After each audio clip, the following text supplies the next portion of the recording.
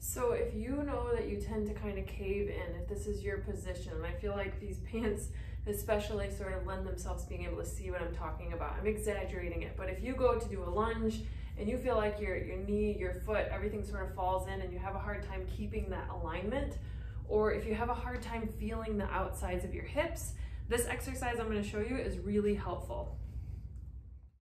Take a band around the outside of the knee on the outside leg. It should be pulling you in and you're using the muscles to pull the knee back out.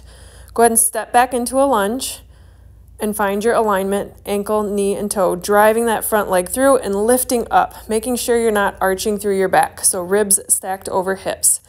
Think about that front foot. So you want all 3 points of the foot, the heel, the big toe, and the little toe, all pressing down through the floor. Sink into your lunge, and then we're going to add a rotation. The rotation should happen at the rib cage area, so mid, upper back.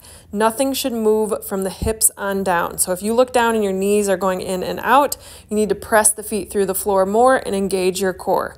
Then add your breath. Inhale one direction, exhale in the other, and take it nice and slow while you push through the front foot and you sink down into that lunge as low as you can. Let me know what you feel.